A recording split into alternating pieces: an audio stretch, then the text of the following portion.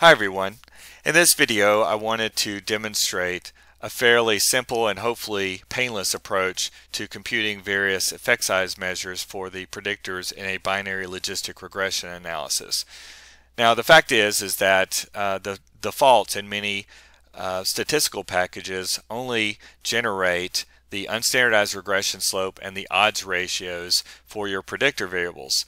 And those are still effect size measures, however they are scale dependent. In other words, they're dependent on the scales of measurement associated with your predictor variables. So that creates problems when it comes to making judgments about the relative influence of the predictors in your regression model.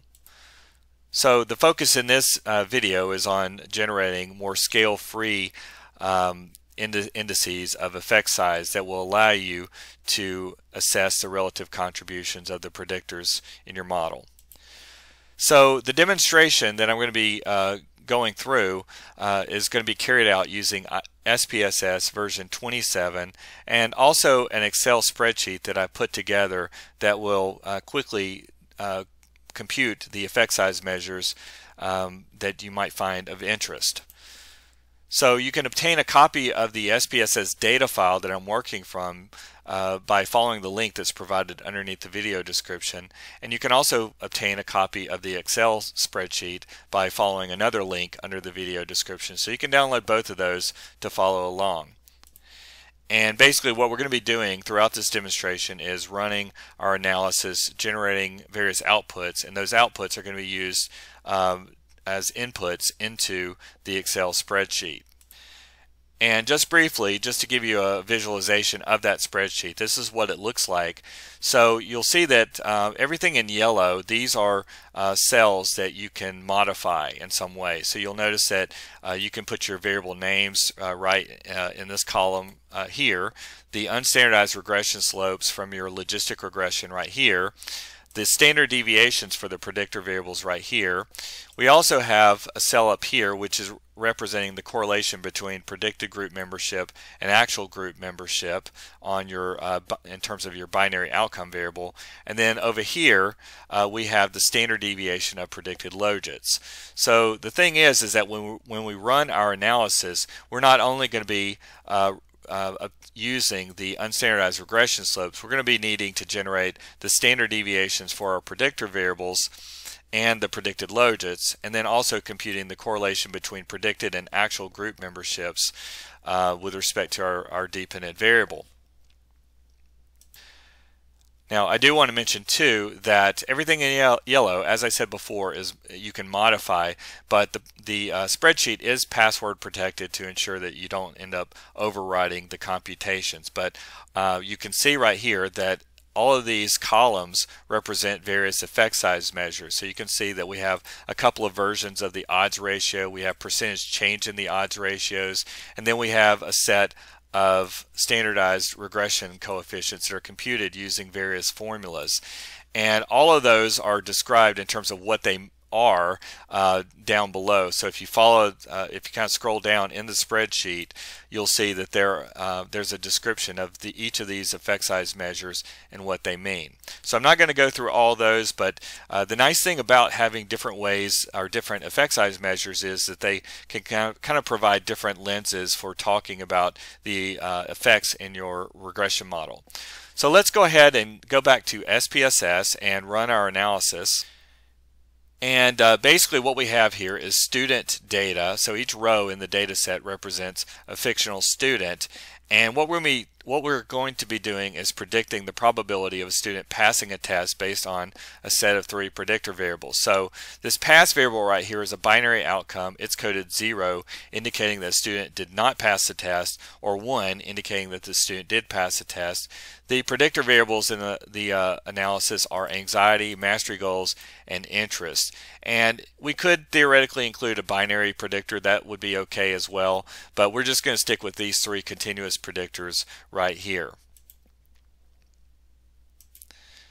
Okay, so what we'll do now is run our analysis by going to Analyze, Regression, Binary Logistic, and I'm going to reset this, and I'm going to move our predictor variables over to this box right here, and we're going to move our dependent variable pass to the dependent variable box. We'll click on Save, and click on predicted values probability. So we're going to be saving the predicted probabilities for the students, where the predicted probability for a given student is the probability of the student passing the test based on our regression model. So we'll click on continue and then click on OK, and so now you can see that we get our basic regression output. And I'm not going to go into covering every aspect of this output just because I've covered this in other videos. I'll be sure to include a link to another video under the video description. But what we're going to be using are the unstandardized regression slopes that are given in this B column right here. So we're going to be using the slope for anxiety, mastery goals, and interest right there. So let me pause this video for a second and we'll input that information into the spreadsheet. Okay, so now I've entered those values. These are our regression slopes. And just briefly, what the values that were in there before, those were default values. Those are values that are coming from Menard's 2011 article in Table 1. So those are just, again, some defaults. So I've just erased all that information and put in our regression slopes for our 3 predictors. So next what we'll do is to go back into our spreadsheet right here, and you can see really quickly here that we have the predicted probabilities for group membership in terms of the target outcome, which is passing the test. So you can see that the first student right here, the predicted probability was 0.29.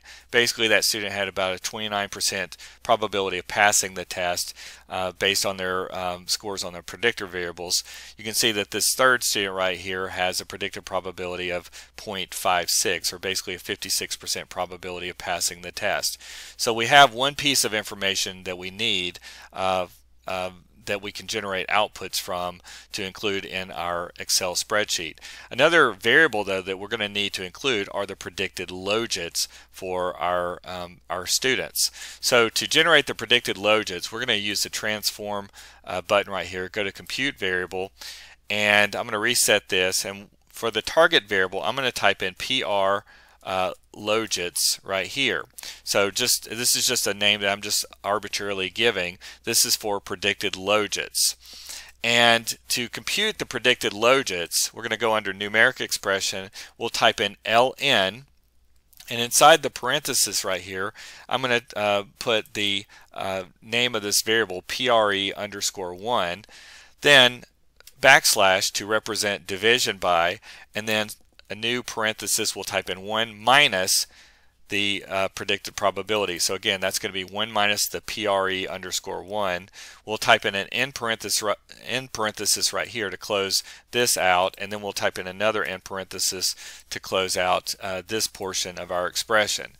So looking at this, you may be wondering what the heck a logit is and why, why are we talking about predicted probabilities right here? And the reason why is that when you are performing a logistic regression, the relationship between the predictor variables and predicted probabilities is inherently nonlinear. So we have to linearize that relationship through a transformation of our predicted probabilities into a new variable that's called a logit. So the unstandardized regression slopes in the context of a binary logistic regression basically represent the predicted change in logits per unit increase on the predictor variable. So you'll notice that when we take the predicted probabilities of the target outcome, in this case passing the test, and dividing it by the predicted probabilities of not passing the test, that forms an odds ratio, and the logits are computed by taking the natural log of the odds, and that's basically what we are representing in that numeric expression. So I'll click on OK, and now we have our new variable representing the predicted logits. So at this point, the next piece of information that I want to include in my Excel spreadsheet is the correlation between the predicted group memberships and actual group memberships with respect to the dependent variables. So we're going to click on Analyze, Correlate, and Bivariate right here. We're going to move the pass variable over to the variables box, and we're going to move the predicted probability variable over to this box as well. Click on OK, and you'll see that now we get the predicted probability, which is the correlation between the predicted group membership our predicted probability of being in the target group, and the actual pass variable being 0.287.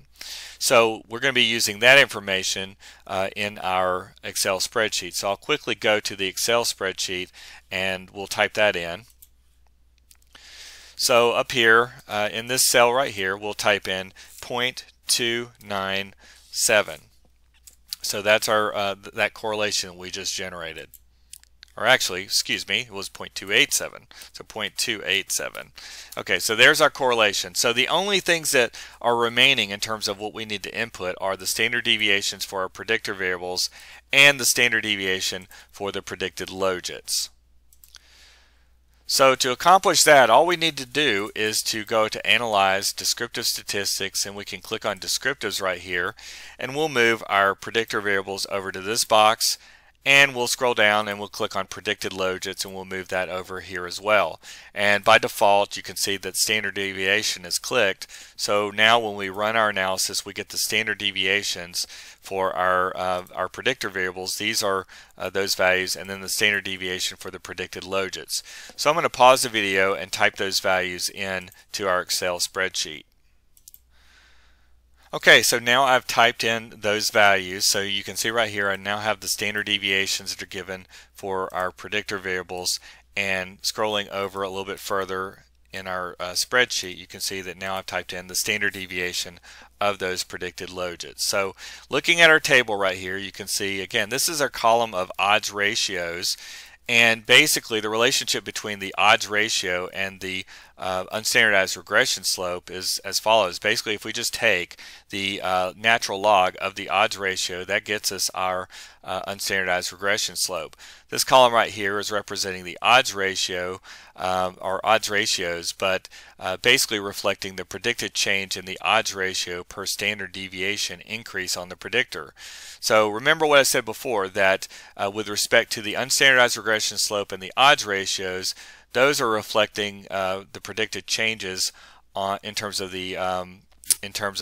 our logits or odds ratios based on the predicted raw score change on the predictor variable. So both of those indices are dependent on the scales of measurement of your predictor variables.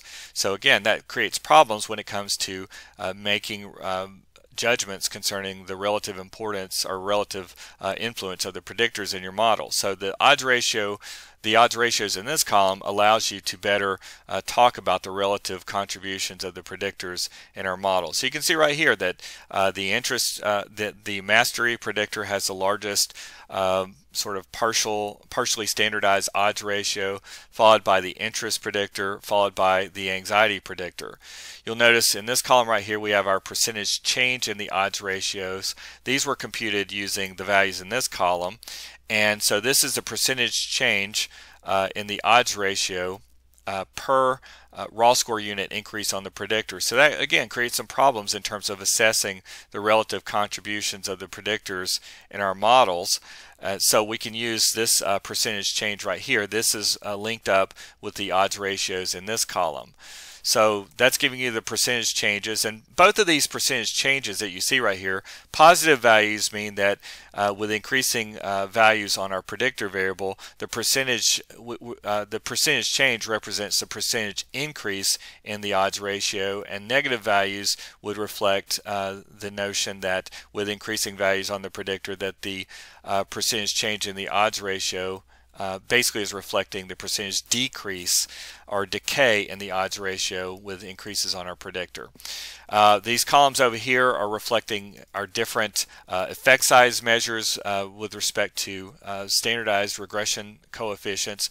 So the values in column A right here, these are partially standardized regression slopes. Basically, they are just computed by taking the unstandardized slope and multiplying by the standard deviations of the predictor variables. And you could easily generate these if you were running your regression analysis just by standardizing the predictor variables, basically converting them to into z-scored variables and then entering those into the prediction model. Then the unstandardized regression slope would actually contain these values right here. But the others you can't really do that with.